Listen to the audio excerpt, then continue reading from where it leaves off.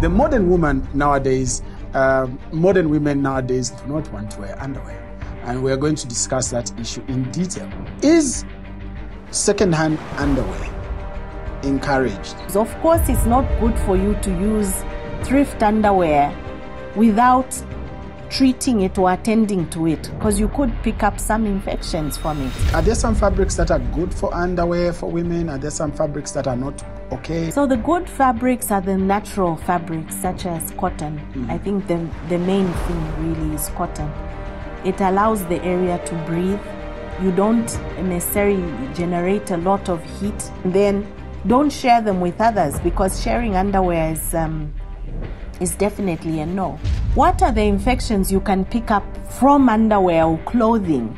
Sexually transmitted infections like Trichomonas vaginalis, which would result in a yellowish discharge that results in itching and burning.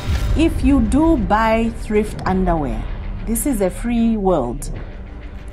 Wash it, use some bleach, sun dry, and iron it. Is there a basic number of underwear that a woman should have? I think you should have a minimum of 1 panty per day. Okay.